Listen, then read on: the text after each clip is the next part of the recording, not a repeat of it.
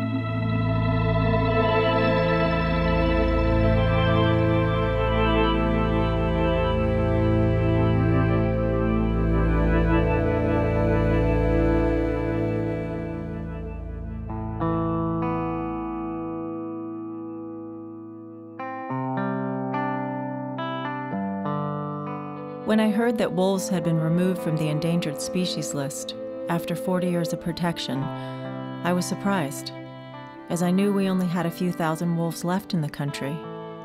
And it troubled me that we were still so divided in our thinking about this highly intelligent species. So I decided to travel to places where they still could be found and talk to people who knew and studied them, and somehow try to understand why there were those who still feared and misunderstood them.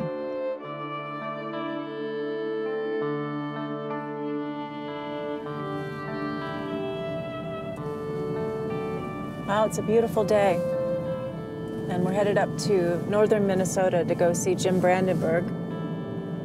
Jim Brandenburg has been photographing and writing about wolves for over 45 years. He's known all over the world for his study of wolves.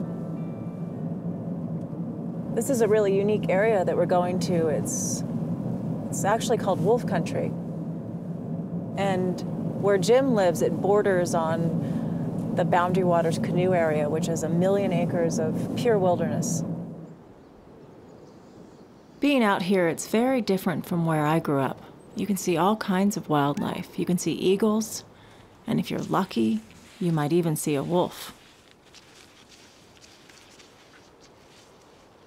This is northern Minnesota. It definitely takes a unique and hardy person to live out here.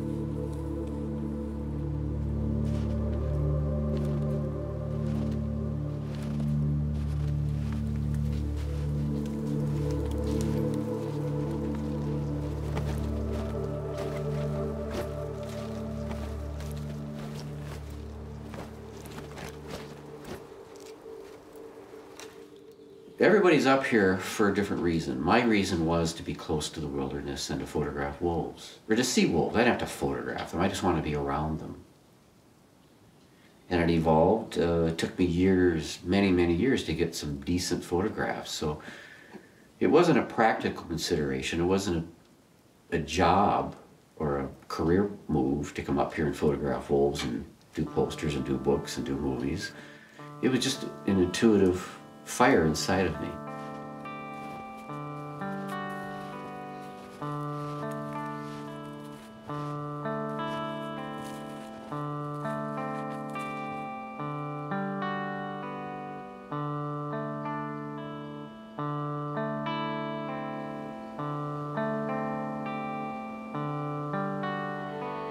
I got into photographing wolves and telling their story because I thought they were the most persecuted animal in the world.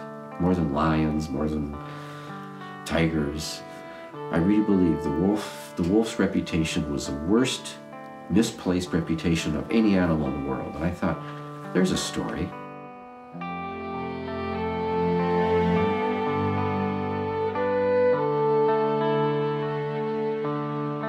(1968). About a mile from here, I was walking with my camera, Nikon F, manual exposure with a 300mm lens, snowshoes on Lake One, on the end of the Fernberg Trail, which is right here. I saw a wolf before it saw me.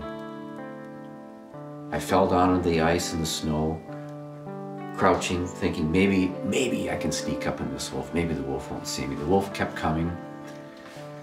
The wolf saw me, and it said, "Ah, is that food? Is that a beaver? Is that a dead moose? Is that a dead deer? What is that thing?" The wolf started stalking me. You think I was excited?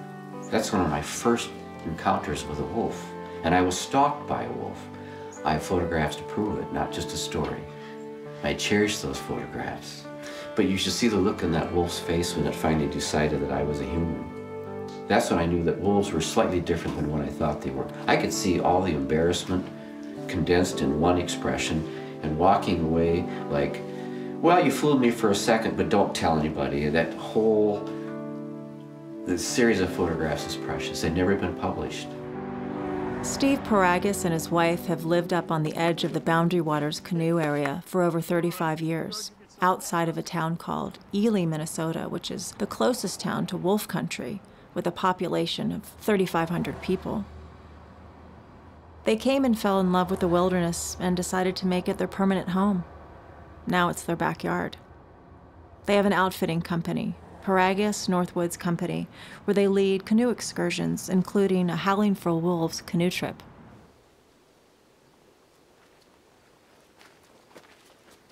You know, I mean, we live in a place that's wild enough that we have wild wolves in our neighborhood, and we hear them howling. And I mean, I had a great experience with wolves myself, just about a mile actually from here when I was out on a run. A very unusual opportunity to see wolves close up. There was 2 adults and two very young pups. It was in May, so they were probably 6 or 8 weeks old. And they were down in kind of a hollow in a clear cut. So as I ran along the road, I could see these 4 wolves, 2 adults, 2 pups. And they saw me, and the mom, I assume the mom, kind of a large gray wolf, and the other one was a very dark wolf, much smaller. The mom kind of scurried up into the woods and made a high-pitched call, very high-pitched screaming kind of call, and everybody followed up into the woods. The babies stopped. They were just rolling over each other like 2 little pups having fun. And the mom started, alerting them, and they walked up into the woods together. So I got around the backside of the hill, and I imitated this little sound, this high-pitched call that the mom was doing. And lo and behold, out of the woods come the 2 pups, like right to me, right within 4 feet of me. And they thought I was the mom calling to them. So I said, wow, this is pretty neat.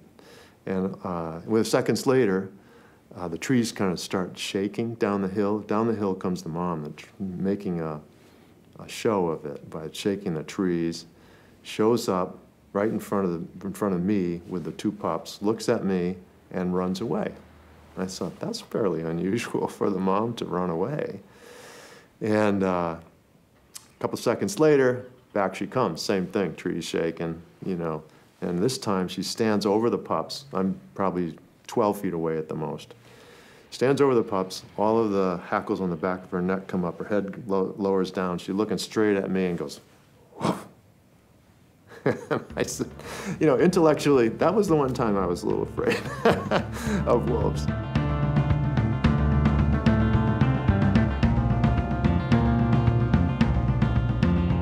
The place we meet wolves for the first time is in that fantastic story, Little Red Riding Hood. And it's not a very complimentary story to wolves. It, in fact, is one of the first fear characters that we as children engage with. These all relate to some of the myths around wolves, and they're dangerous because they're not accounts of actual wolves, they're not accounts of real live wolves and the behaviors that wolves engage in.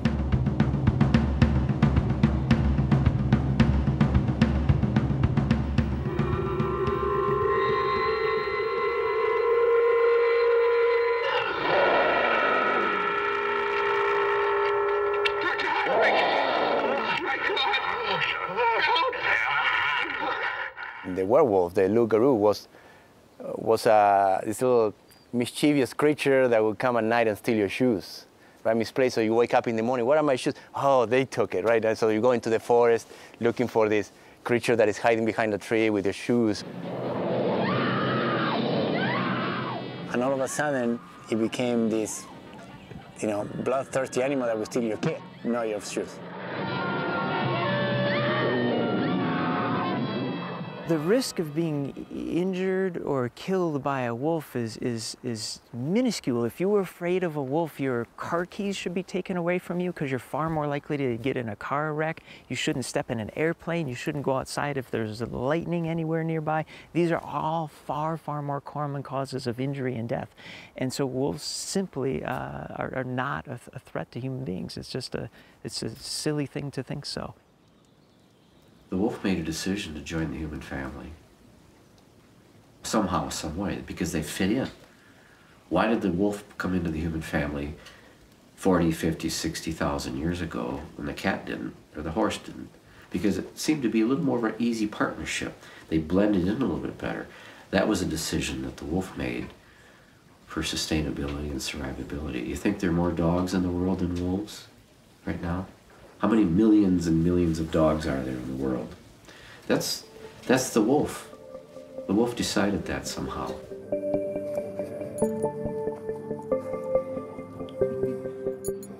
It's clear that the evolution of the wolf to the dog has had a huge impact on man. Think of the many gifts from the wolf. Seeing eye dogs, service animals, even companionship. Scientific studies have even proven that people live longer that have dogs. And the wolf is more intelligent, has advanced senses, and a bigger brain. We're similar to them. They're not similar to us. It's very interesting because, I mean, we learn in our initial programming, a lot of it we learn from them. On average, a wolf walks for about 8 hours of every day, and they can walk at quite a clip. They can walk at 4 to 6 miles an hour. And so if you want to know what it's like to be a wolf, walk, and just keep walking, and walk and walk and walk. Walk day after day. This is a big, big part of what the life of a wolf is all about, is walking. It's the simplest thing. The next most important thing is also something that's very, very closely related to humans, is that wolves live in families. They live in packs, and a pack is basically a family unit. And while wolves spend about 8 hours of every day walking, they spend about 8 hours of every day socializing with their pack mates. And so if you like living in your family and if you like walking, you have a great deal in common with wolves. And the next most important thing to know about wolves is how it is that they get their food. They eat things that are generally bigger than them, sometimes up to 10 times their size. And so wolves capture their food, whether it's a moose or a deer or an elk, they do it by killing it with their teeth. Imagine killing something that's 10 times your size with your teeth, and that's the only way you're going to get to eat. And so it's incredibly heroic, it's incredibly dangerous to be able to get food in this way. A wolf is capable of living to about 12 years of age, but their life expectancy is about 4 years of age, and one of the most common causes of death is starvation, the inability to get enough food, and it's just because it's really hard to kill something that's 10 times your size with your teeth. I grew up in this hunting culture where you defined your worth in some ways by how many pheasants you could shoot, how many ducks you could get, and what kind of a trophy you could get. The biggest buck with the biggest antlers. And if you could go shoot a wolf, you're a real man. One day I found myself heading north with some friends from Hardwick, Minnesota. They're probably 10 years older than me. They're going to go wolf hunting. Okay, it's not the ultimate animal, maybe it is back then. There was a bounty on wolves, $50 bounty. What does that mean? It means that culturally it was a value to kill them, right? So us naive prairie kids, they imagined they were in their 20s, I was 15. Let's go up north, go look for wolves and go hunt them. So I had a M1 carbine, World War II vintage that I got from the NRA. I was a young boy expressing my cultural norm. And if I could go up and kill a wolf, I would be the hero of my town. It'd be in the newspaper, there'd be pictures. So I went up north with my friends and looked and walked through the woods and scared. Scared that I'd see a wolf, scared that I wouldn't. I was a good shot, and if I saw one, I might have killed him. Didn't see one, didn't see any tracks. To me, the ultimate question is, why do you kill the things you love? I think it's a primal thing. It's a male thing. We go back 30,000 years to the cave paintings in Lascaux in southern France. Picasso said it's the most beautiful art man's ever created. We can't even equal that. They loved them, but they killed as many as they could to eat them. So it's in our genes. I mean, for thousands and thousands and thousands and thousands of years, we hunted. We forget that sometimes, I think, in this century.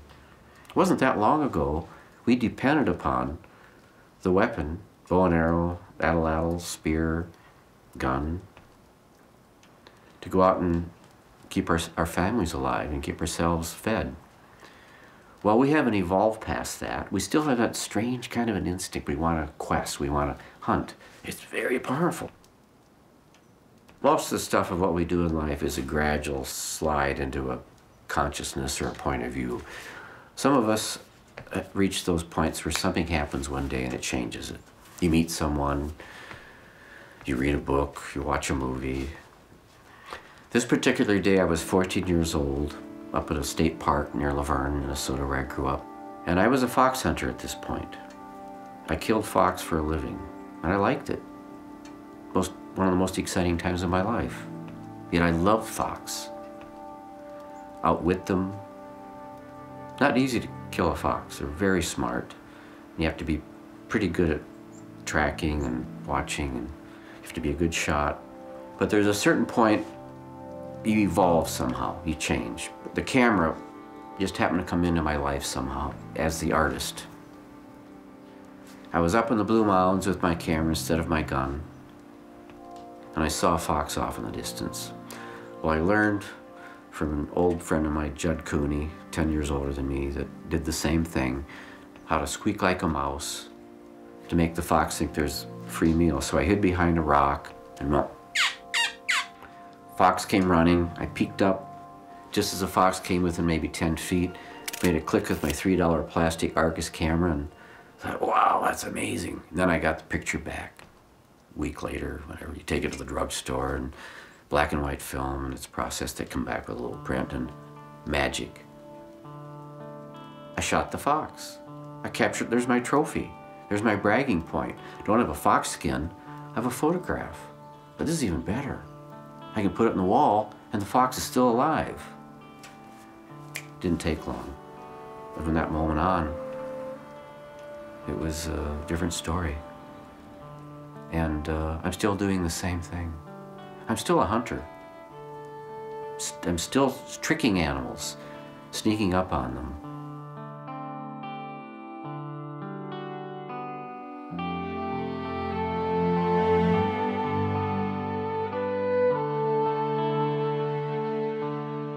Jim had met Will Steger in the 80s, and the two embarked on a well-known expedition to the North Pole.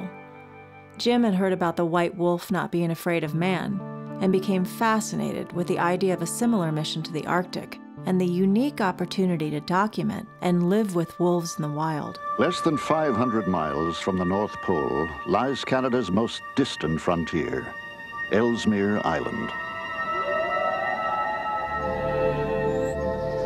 Only someone with a passion for wolves would dream of tracking them into this desolate land.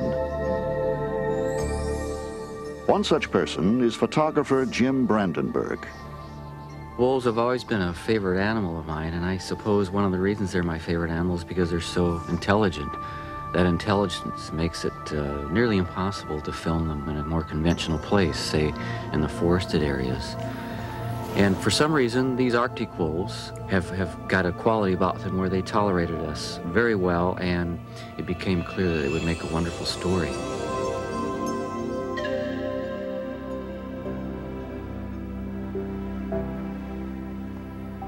In 1986, Jim's White Wolf premiered at the Sundance Film Festival and won numerous prestigious awards. White Wolf also became a best-selling book and was the cover story for the National Geographic magazine. When I was involved in that, I felt this is the highlight of my career. I will never equal it. Except one thing, maybe. If a bunch of aliens popped down on my property and said, Jim, come with us on our spaceship. We're going to go off to another planet. I'm not kidding. It sounds funny. This is a true conception of, I thought, when I was in the middle of the white wolf experience, I thought, I will never equal this, and I was right. I've never equaled it since. Our tent, me and the researcher, was within a 5-minute walk of the den. Lived right with them as a family. We had problems with the white wolves coming, stealing our stuff out of the tent.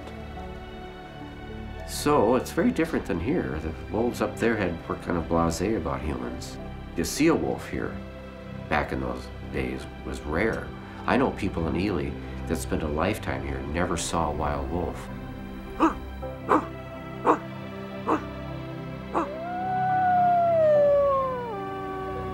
At times, it pays to speak wolf.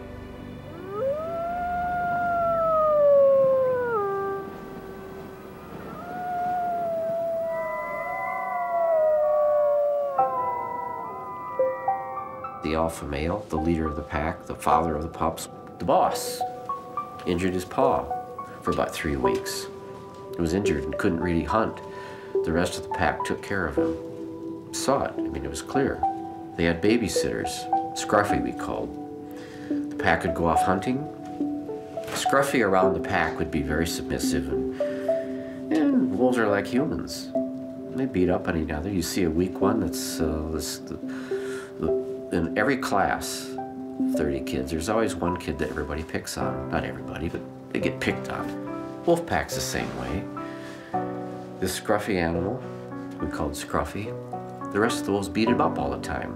Constantly were picking on him and chewing on him. Well, when the rest of the pack went off hunting, Scruffy was a designated babysitter. Scruffy did that to the pups. Scruffy was the big boss, and that was a very subtle, complex behavior with wolves. I saw stuff that mimicked a lot of human behavior. Aunts and uncles and children and brothers and sisters taking care of the pack. Not just casually, but very tight family unit. The very last day, as we packed up, the den was about 7 miles away from the landing strip, a little, very small remote landing strip. And got in the airplane, packed the stuff up. My lump in my throat was as big as the airplane itself. Looked out the window and there was the family of wolves sitting there, like they were saying goodbye. Next to the landing strip as we taxied off and took off. And I think of that as a story that someone would make up. But on my mother's grave, it's a true story. I haven't been back since.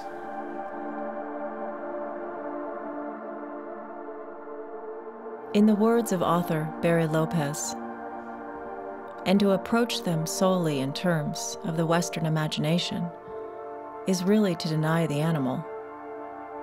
It behooves us to visit with a people whom we share a planet and an interest in wolves, but who themselves come from a different time space, and who, so far as we know, are very much closer to the wolf than we will ever be.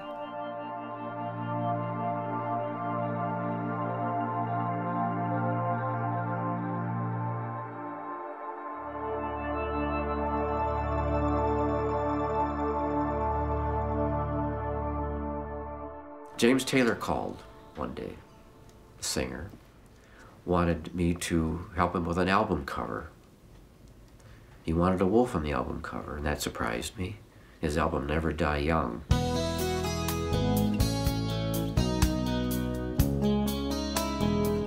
I didn't think he knew much about wolves, but he knew a lot about wolves. Came up here and saw wolves. I asked him if he'd do a benefit concert for wolves. He said yes. We did 2 of them, one in Minneapolis, one in Madison, Wisconsin. Raised some nice money. Some of that money went to the Defenders of Wildlife. Defenders of Wildlife leveraged that up into a program to give the ranchers around Yellowstone an excuse to allow the reintroduction of wolves into Yellowstone by paying for the cows that the wolves killed off the park boundaries. So in a tiny, small way, James Taylor and I had a fairly significant role in opening up that dam to let the wolf being reintroduced into Yellowstone. We didn't know if the wolf would survive in Yellowstone, particularly. They thrived. True love written in stone, they were never alone, they were never that far apart. And we couldn't bear to believe they might make it, we got to close our eyes. Caught up on losses into doable doses and ration our tears and sighs. Oh, could see him on the street on a Saturday night. When the wolf returned to Yellowstone after an absence of over 65 years, scientists discovered an ecological phenomena called the trophic cascade. Trophic refers to the different levels of the food chain, plant being one, insects the next, all the way up the ladder. And the wolf had a cascading effect. The elk and deer grew stronger. The aspens and willows flourished. Even the grass grew taller. And the most fascinating was that the rivers recovered, along with its many inhabitants. Despite being small in numbers, this top predator would not only transform the ecosystem, but also its physical geography. Magical story of ecology and a missing piece being put back in. Sometimes they say once you break something in the environment, you can't fix it. That's magical. I'm very proud of that. And every time you listen to a James Taylor song, think of that and thank him. They will rise from among us like a big balloon. Take the sky, forsake the ground. Good shot.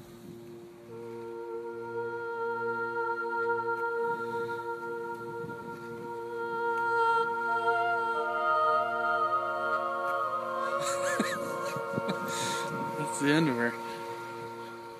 Then, in 2011, something shifted. Despite a sea change of attitude about this iconic species, President Obama signed off on delisting the wolf.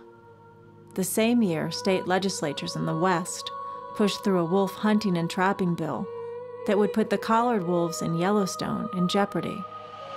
Soon, gunshots were reported around the globe, and millions mourned the death of the most famous wolf in the world. Researchers knew her as the alpha female, 832F, but to many, she was known as 06. And this is where wolves are revealing in humans what might be a great failing.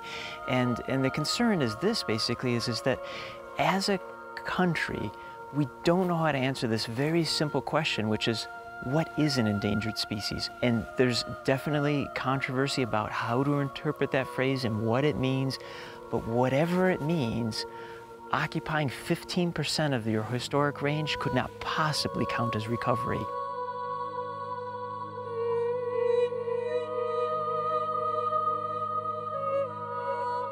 And snaring, I wasn't even aware of snaring. I mean, I learned about that during this time, and now I'm just so appalled that 75% of the wolves that were killed during the trapping season were killed by snaring. The trap itself is created in such a way that it will catch any animal that steps into it. And that would mean not only the target animal, which in this instance would be the wolf, but would be any other animal that steps into that trap. A beautiful male coyote, 3 to 4 year old male coyote, was caught in a Wildlife Services trap. And it appeared to us that this animal had been in its trap from the extent of its injuries in the tissue for anywhere a week minimum, but possibly 2 weeks. As we investigated this situation and looked around, we found other coyote tracks within his area, right around him and in the snow around him. And what was interesting is it appeared to us that possibly his mate or another coyote was actually helping him survive, was actually protecting him against other predators, and probably bringing him food too. If the American public saw this and understood the brutality and the cruelty of this, that this program would be ended very quickly. I often ask people who abuse animals and do nasty things to animals, would you do it to your dog? And some people don't like to hear that because it puts them in a very uneasy space. And, you know, thank goodness, if I've talked to somebody who's, you know, trapped a wolf, shot a wolf, done something poisoned prairie dogs, harmed coyotes, and I'll say, well, would you do it to your dog? They go, well, no, of course I wouldn't. And then I'll say, well, how come you can do it to another animal who is also sentient and conscious and feels pain? And oftentimes, with a lot of people, there's a pause. And it's an important pause, I think, because they haven't ever put their dog in the place of those animals.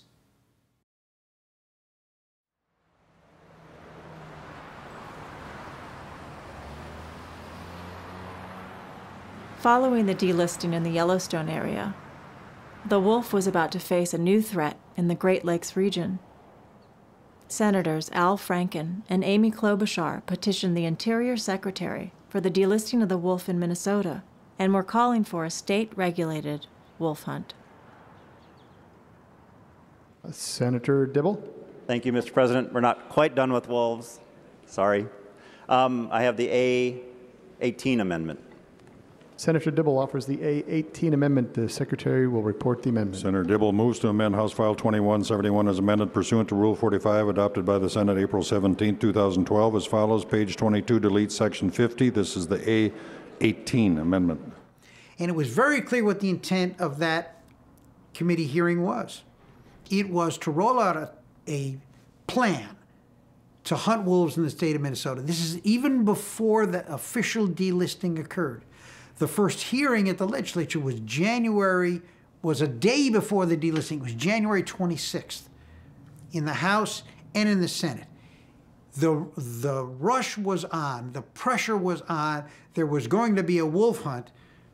The big agricultural groups, the big hunting groups had done their homework, had effectively lobbied all the chairs of the committees, already had a plan in place through the DNR to begin this hunt in 2012. The bill was rushed through. It eventually was incorporated in the Game and Fish Bill, where there was some debate on the floor, but it was just too late in the process for us to stop it. The authority that has been working on wolves for many, many years, no question about it. There was no hesitation on that particular call. He was asked directly on that particular conference call if it is time to manage wolves in Minnesota, and this man said absolutely. And he said because of the numbers, number one, and because the numbers, if they continue to grow at the rate they are growing, they're going to be causing problems amongst themselves. Yes, so recently the federal government proposed to delist wolves throughout the lower 48, excepting for Mexican wolves. And whenever the federal government makes a proposal like that, it has to go through a scientific peer review. And so I was selected to be a peer reviewer, along with a couple of others. And we were selected on the basis of our credentials, on the basis of what we knew about wolves. It was later discovered that myself and these two colleagues of mine were not favorably disposed to this particular proposal to delist wolves across the country. And when that was found out, we were uninvited to be panelists to review this document. And that created some controversy for folks because, of course, that's not a very sensible way to go about a peer review, to just take people off because you might not like the opinion that they would come to. And this really is just a symptom of a much bigger trouble that we have on the planet. We think that that life is just full of a bunch of opinions, and one opinion is the same as another, and that's not the case. The thing that makes a scientific opinion different from any other kind of opinion is just how well it's defended. And so it doesn't matter what my opinion is. What matters is how well reasoned it is and how well defended it is. Members, it's very easy for those of you who live around here and you can watch wolves on television but it's a lot different for people that actually live in wolf country, where wolves live, where parents are afraid to leave their kids alone to wait for the school bus. I know one of the editors of one of my newspapers, and when she takes a walk at night, she carries a handgun with her. because of wolves. The decision was made, and now to take it away from these people that are so impassioned about the wolf, to kill the wolf. There's as much passion as you see to protect the wolf. There may be more passion, maybe more, to kill the wolf. There may be. And it's a laser-seeking hot point on a politician's skin. And they are just, I mean, it's pathetic. Members, if you'd really like to see what the wolves do in greater Minnesota, take a look online of the picture of the young man that was taken out of his sleeping bag while he was camping in northern Minnesota. And take a look at his skull, where there's staples, where the wolf took a big chunk out of his head. A wolf attack is incredibly rare. Matter of fact, there's only 2 recorded attacks in the entire United States in over 100 years. Now, the last one just happened in Minnesota recently, and they shot and killed the wolf, and then they tested him for rabies. He did not have rabies, but what he had was he had an incredibly deformed jaw, which prevented him from hunting. He had been kicked out of his pack, and he was doing things that are not normal wolf behavior for survival purposes. Management is very much needed. I suggest that we let the DNR do their job. And for those of us that live in greater Minnesota, where we have wolves, where we see wolves, they're not just little German shepherds that live in your backyard. They're big wolves, and they're a problem. And I truly believe that the problem comes from too many wolves. I'm not against the wolf. The wolf is a beautiful animal when he's where he belongs. But he's not that beautiful when he's in my cow yard. I see a lot of T-shirts around here today that says "Howling Wolves" on it. If I'm laying in my bed in a motel down here in the cities and hear a wolf howl, that's a beautiful sound. But when I'm laying in my bed at home and my wife and I hear a wolf howl, it means we better hit the floor running because he's probably after one of our livestock in the yard. The concern that the farmers have expressed is that their cattle or livestock will be taken by wolves. And as a result of that, they've supported wolf hunts in this state for many, many years in Minnesota. We've gone back and we've reviewed some of the data on this. There are 165,000 cows and cattle in wolf territory in the state of Minnesota. And that's the principal farming group that's concerned about depredation or the taking of livestock by wolves. What we learned last year, and this is very typical, in 2012, there were only 81 verified cases of livestock losses in the state of Minnesota. That's 81 out of 165,000. Now, in our judgment, that doesn't constitute the basis for a hunt. We understand farmers are making a living. We understand many of these farmers are using non-lethal techniques. Not all. We strongly urge the USDA to work more closely with these farmers and the DNR to ensure that they're taking all non-lethal actions possible. And that could mean different lighting techniques, flattery, which is simply small flags that seem to discourage wolves, llamas, guard dogs, burros. We know they work. A lot of research has been done, both in Minnesota and Wisconsin and out west. Non-lethal methods are effective, but when they don't work, we understand the need at times to take offending wolves. But that doesn't constitute the basis for a hunt. If you've got a wolf, moving around your farmland, you need to do something to strengthen your boundaries and reinforce your territory so that that wolf knows when he's transgressing out of his range. There's the emotional level, where when our livestock get predated on, that we don't overly react emotionally out of old stories. So it's negotiating that space too. We get lots of folk who are sort of crazy wolf lovers and don't necessarily always want to appreciate the reality of what wolves mean in the world. Yes, they predate. They are hunters. They're carnivores. I handed out for you a story from the April 7th, 2012 edition. And so that you don't have to read it, I'll just kind of read you a few quotes out of it. I had this constituent, and this is what it says. She was pruning some bushes near her deck, stood up and turned around, and quote, and there was a big black wolf baring his teeth very close, just a few feet away. She took a few steps towards the house, but to her dismay, she saw another wolf, smaller, gray, and mangy looking, about 8 feet away between her and the house. She slowly backed away from both animals to her truck. As she unlocked her truck, she said, "The wolves hunched down and growled at me." That's a quote. When she got into her truck, she honked the horn, but the wolves stayed put and barked at her. Remember, that's a real experience that are happening, maybe not every day, but every week, where wolves really live because they're overpopulated. The Secretary will take the roll.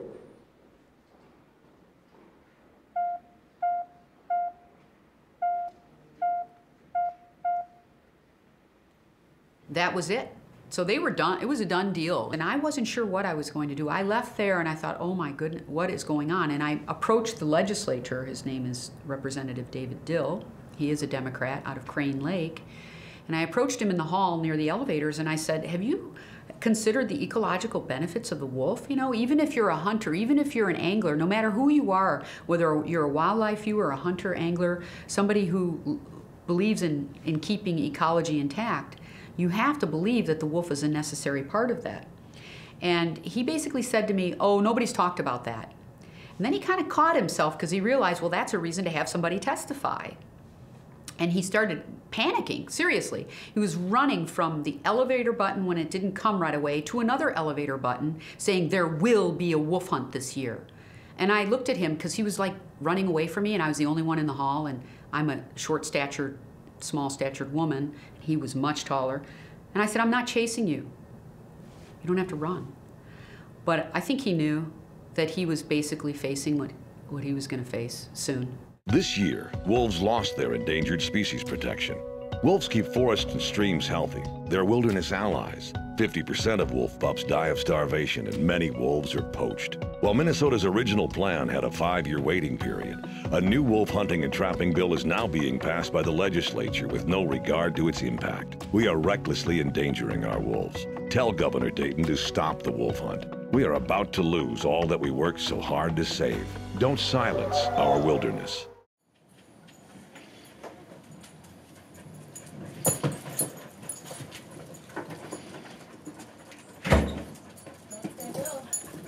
Studies suggest that the wolf became the dog when wolves began to follow hunters to scavenge on the kills that they had left behind.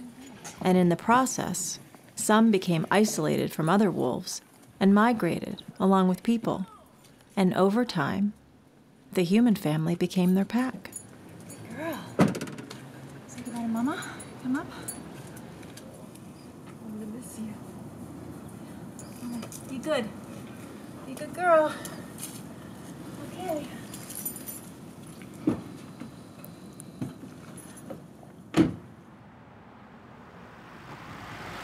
I think it's safe to say 700 at least wolves were killed this season. So if you look at the rough numbers, it's about a fourth of the wolves, right? Is that fair? Yeah. A quarter of the wolves. Yeah. So, you know, I guess the argument that a lot of people have who are concerned about this is that that's a lot of wolves.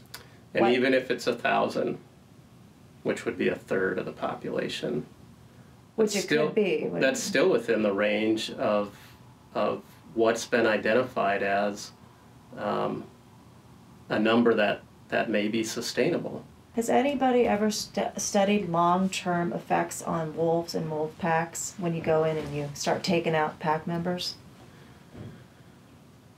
There's been studies looking at wolf pack dynamics, not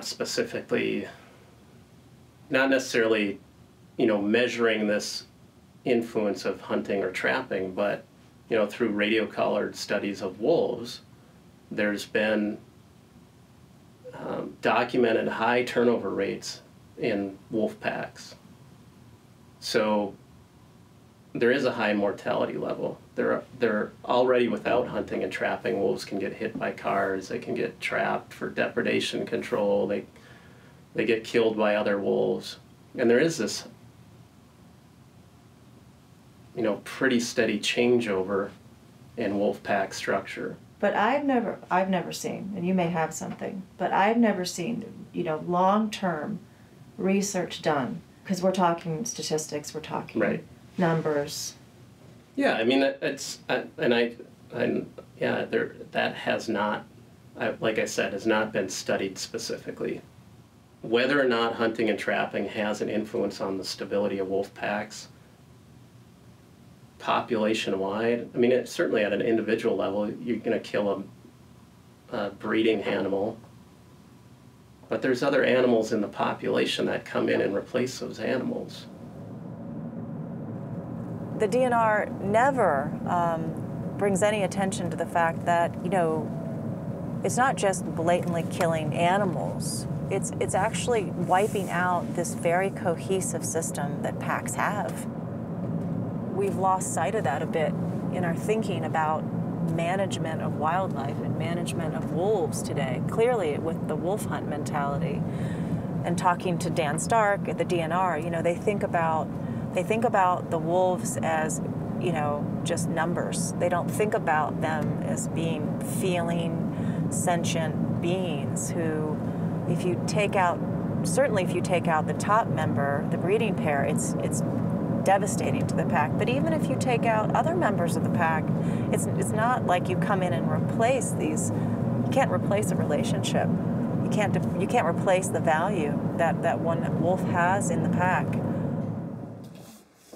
Well, here's an array of portraits, wolves from the past in the neighborhood. It was a core pack of 8 or so with 19 wolves that we counted over the years, so that this was done. These are, I think, around 15, with just personal names for me to remember. Broken foot, crooked ear, blind one eye, beautiful one. But this one was the papa. This was the alpha male that was shot before the hunting started, illegal hunting. It was shot illegally not far from here. I was very familiar with 19 wolves here around Ravenwood one year when they were really doing well. Lots of deer around. I photographed each one, gave each one a name, had a little portrait of each one with a name underneath. The alpha male was killed by a hunter less than a mile from here. I know who did it. I asked them to be careful. I talked to them before the hunt. They were setting up their hunting camp. I said, please be careful. There are a lot of wolves here. I know it's tempting. This is long before the wolf hunt. It's hard to talk about this. This is about 3 years ago. And we found that the alpha male, Blackie, was killed of this pack. The wolf I've been photographing and watching for 3-4 years. Biggest footprint I've ever seen of a wolf. Interesting looking wolf. He was pure black and I watched him turn gray.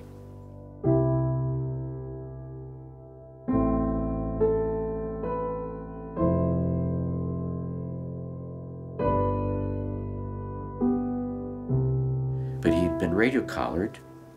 The hunter didn't want anyone to find out where he killed the wolf, so he snipped off the radio collar and dropped it off near Ely to throw off the signal. Well, I know basically who did it. Changed my life, changed the wolf. The wolf pack was totally different after that. Totally. They seemed to disperse. Everything was different. I couldn't make hide nor hair of it. They disappeared. Everything changed. I changed.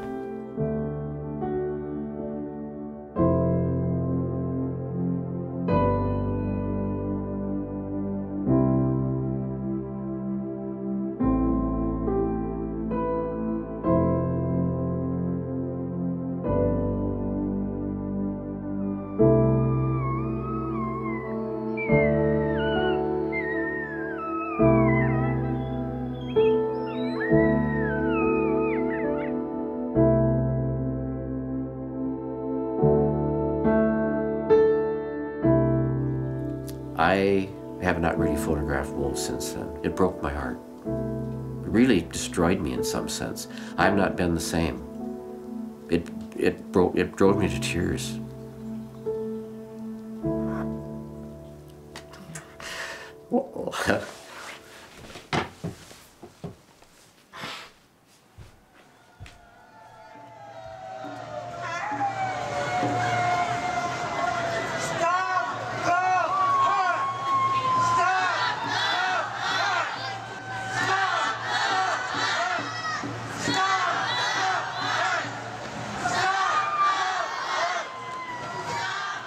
We know in Minnesota, the one survey that was conducted by the Department of Natural Resources before the hunt began, in that single survey, 79% of the respondents opposed the season, yet they went ahead with it.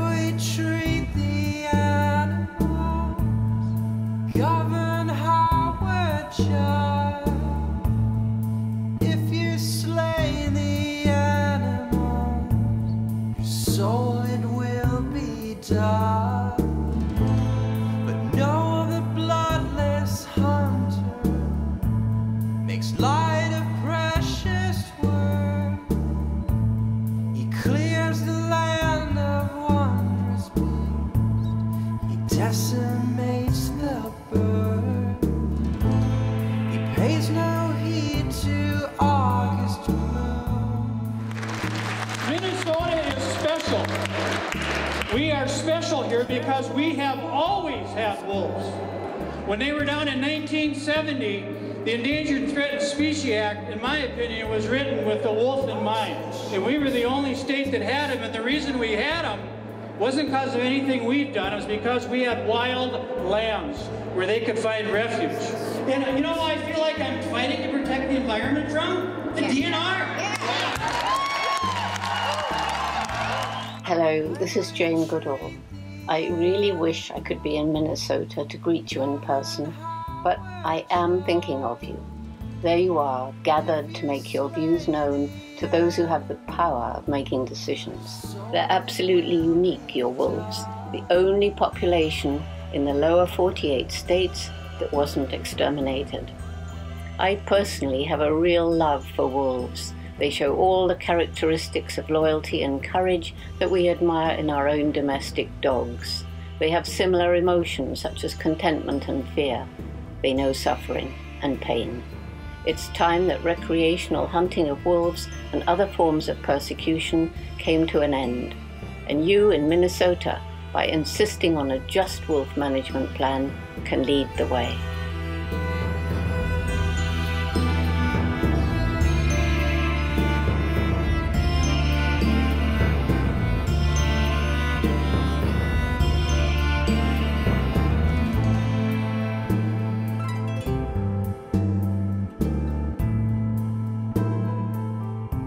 I would not kill a wolf. I know that because he's here for a reason, and just like I am. We all are here for a reason, but we need to acknowledge that. And then we went to the Fond du Lac Reservation and we had a ceremony honoring the wolf. Actually, that was extremely moving. It was sad to me because the Ojibwe culture really values the wolf, and the people there, they were talking about how the wolf would hide in caves, the wolf would escape. They were trying to think of any way that they could cope with the fact that these wolves were going to be killed. By the time we drove back to the Twin Cities that day, November 3rd, 2012, we'd already had 7 wolves killed.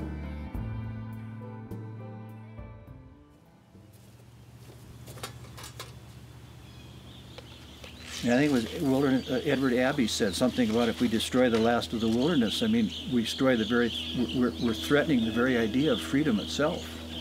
It's what makes us a people. It's not just some abstract thing out there for recreation to go visit in a canoe or a backpacking or something.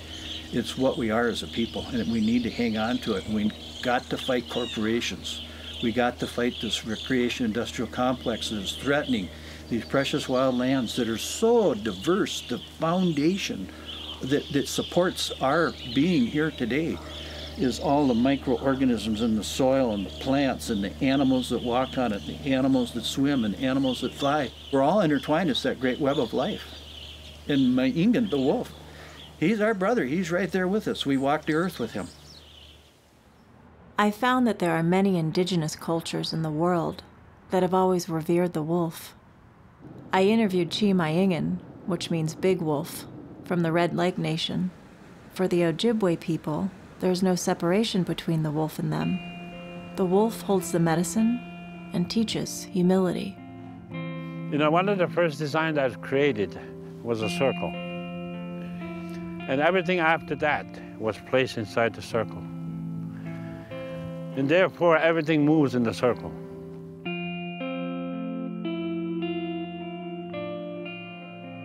Even the human, from childhood to childhood, the seasons go in a circle. All the stars, the sun, the moon, the earth, it always moves in a circle. And what that creates is what they call a rhythm. There's a universal rhythm. And I kind of joke about that too, you know. See, everything tries to be round. They say everything an Indian does try to be round, you know, so I'm trying to be round too. They say all traditional Indians are round. You have continuity.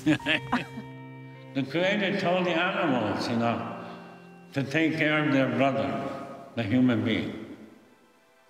Otherwise, the human being would not have survived. The animal people, yes, we will watch our brother. We will give him our hide. We'll give him our flesh. We'll give him our bones so that he can live. So we owe that to the animal people. And today, we're going to pay the animal people, especially the wolf. We're going to pay back by killing it. Medicine, when I think of the role it has in bringing us back to our own center of integrity, which means wholeness, basically, where our own regenerative health powers can find their balance again. In that sense, medicine is a catalyst. And I see the wolf. In a sense, one can say the wolf is medicine. But then that raises for me another question, which is, well, what are we ailing from? What is the ailment? And I think when one looks around the lands across the world, there is one, in this time we live in, the ailment that we struggle with is fear. It is fear of the enemy, it is fear of the neighbor, it is fear of the self, it is fear of power, it is fear of love, it is fear of so many things. Fear of the loss of livelihood, in the case of those living directly with wolves. And all these fear elements for me are directly embodied by the wolf. The wolf is a great mirror towards us. We have so many similarities, and as you talk about in that Ojibwe myth, the wolf is in a sense our partner and our brother, and was in the past. And I think going forward, there is, if one looks at the wolf as a medicine in that sense, there's really much that we can learn in our current society from the wolf. Inspired by the idea of the wolf as a symbol of medicine, I decided to go to California and spend time with a group that is doing something very unique with wolves, wolf dogs, and people.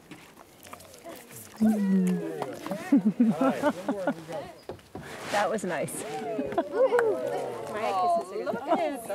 Thank you. Wow, I feel special.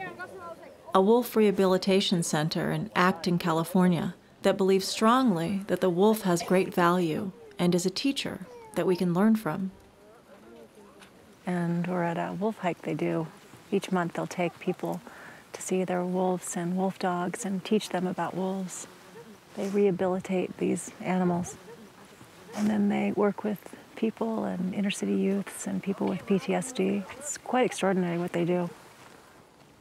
We have the kids come in. They're coming from all different backgrounds. Most of them are at-risk youth. coming from inner city situations. They've come from gang violence and, you know, that kind of a thing. And they come in with their walls up, always needing to protect themselves, make sure they're safe. They come in, they've got their attitude, they've got their swagger going on, you know, they're like coming in, they're like, whatever, what do you got to teach me? And they come in, they got their, you know, earphones in and stuff. We go, take your earphones out, you know, hand them over. You're gonna stand here, you're gonna sit here, and we're gonna make a circle. And we're just gonna get really present. And the minute that they all truly drop in and let go of that stuff and center themselves, the pack will actually begin to howl.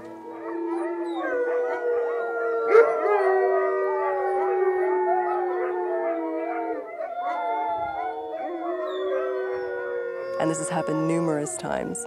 And every single time, the kids go, oh my God. And for the rest of the program, they're putty in our hands. It's incredible.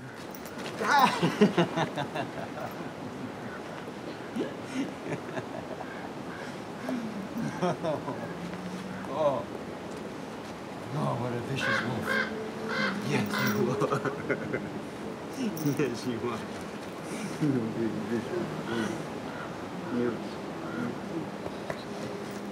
Yeah.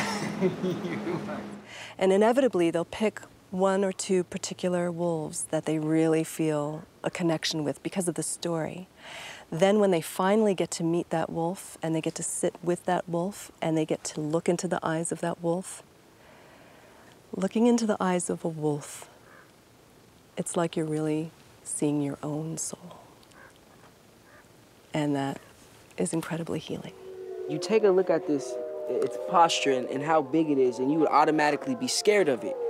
But in reality, it's just a loving creature. It just wants to be loved, like anybody and anything else. It just wants to be loved. It wants to be the delisting of wolves. You just have to really just.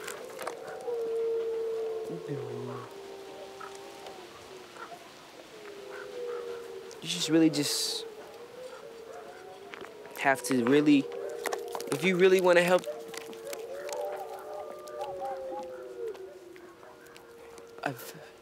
that's love right there.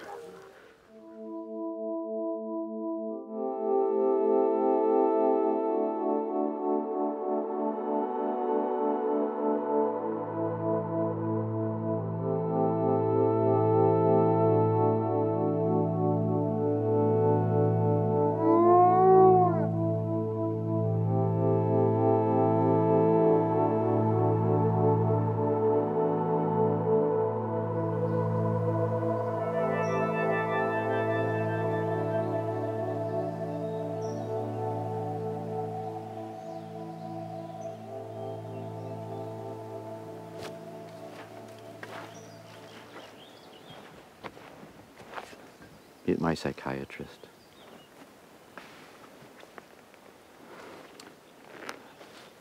This is where I come specifically, besides the walk-in is quite nice, where things do feel better. I think about crises in the world, crises happening around me, especially with the wolves. I feel better here, and it helps me. It's a time of reevaluation. That's what the wolf has taught me, in an odd way, right? In a very odd way, this whole wolf hunt has made me confront things that I don't have answers for. My investment in telling the story and seeing it was maybe wasted. There's a lesson there. I have to get beyond that. I have to think about that a little bit. I'm pretty angry. Anger is not a solution, and something you shouldn't carry around with you. I've been gone a lot because of that. Certainly during hunting season. The pups are born. There was a den nearby. There were pups born. They're out there.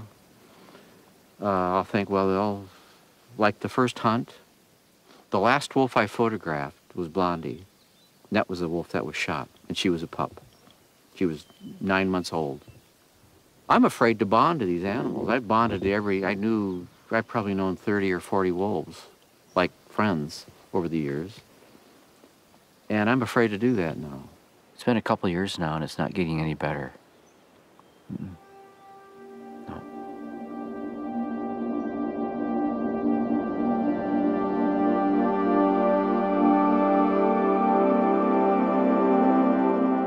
I came back to Minnesota for one last interview with Jim before I was to wrap up the film. But with another wolf hunt on the horizon, it was a bit of a somber reunion.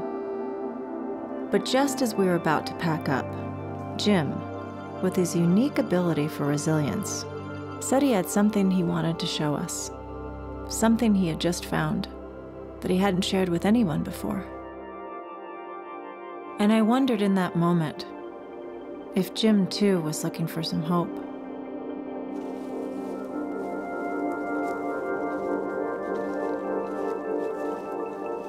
I can't explain it. It happens to me a lot. I don't know what it is. It isn't psychic. It's something else. It's just curiosity, because I'm so curious, I eventually ran into something interesting. I don't think this den necessarily pulled me psychically, and the wolves are saying, come see us, Jim. But it almost feels like that, because it's happened to me enough times, and especially here. So just up around the corner, I looked down and I saw the grass was all matted down. I thought someone came here for a picnic, except nobody comes here.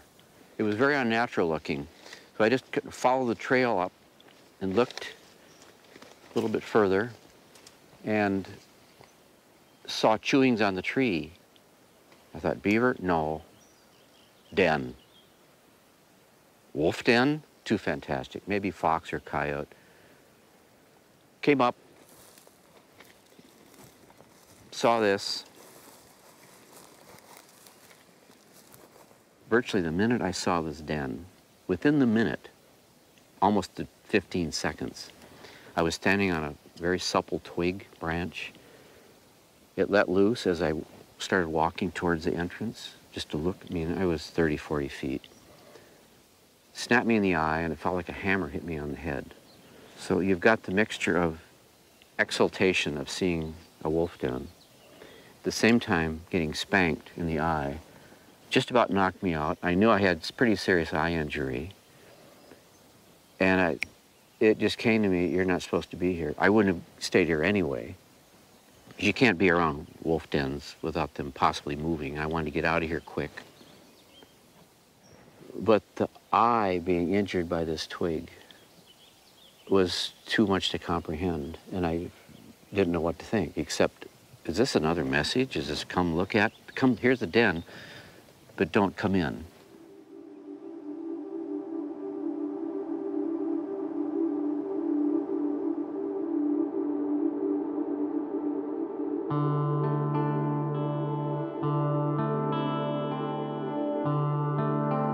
As an investigative reporter, as I am, you want to get the story, you want to tell every bit of the story. But I'd done that in the Arctic, crawled into the den in the Arctic, and the wolves stayed there the whole summer. They didn't move the den, they didn't leave, but they were like family to me, they trusted me. These wolves don't trust me. I haven't seen them with my eyes. I've not seen the mother or the father. I don't know who these wolves are. I've seen them on the trail cam, but I've never seen them with my eye. Haven't heard them howl. So there's haunting. It's nearly haunting to me. So it's like finding a treasure under your bed that was always there. I'm trying to think of another analogy. In your cupboard, you find a stack of gold or a Rembrandt painting, and I didn't know what to do with it, except just get out of there quickly, because I knew if I stayed, they'd move the pups. Did you hear that?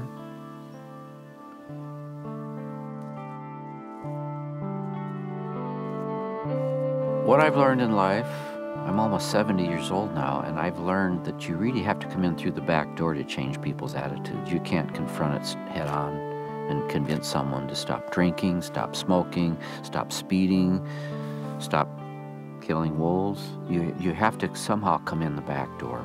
When I met you, you're the only person I've worked with. Why? I just had an intuition that you and your message and your movie could make a difference. So find that back door. I don't know what that back door is. That's what I thought I've been doing my whole life. I'm not sure. I get a lot of beautiful letters. I don't know. It's easy to be discouraged, but I have to think that there's hope. There's hope. We'll see. We'll see.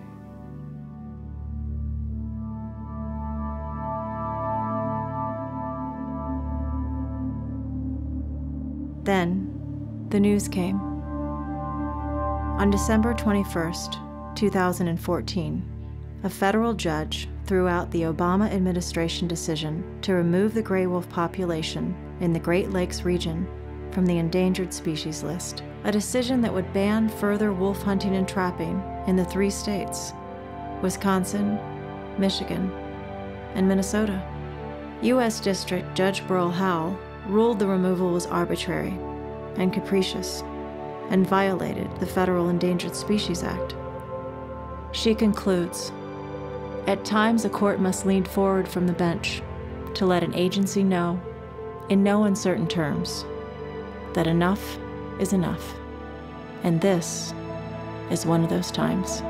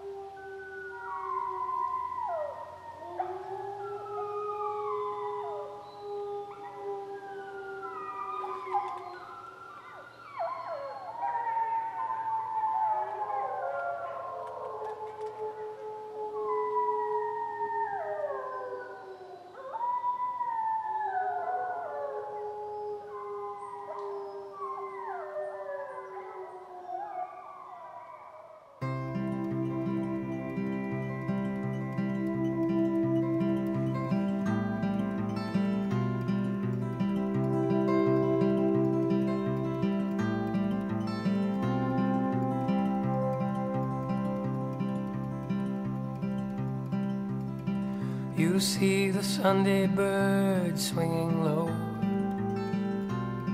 and the fever in your brain only grows, and the murder boys are running down the street. You can see them through the window from your seat, hear the sound of the mightiest of guns.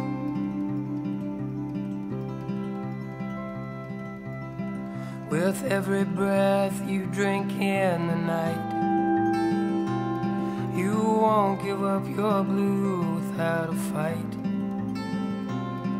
And looking at the sky, there is no pain. See the stars all falling down like burning rain. They were fired by the mightiest of guns.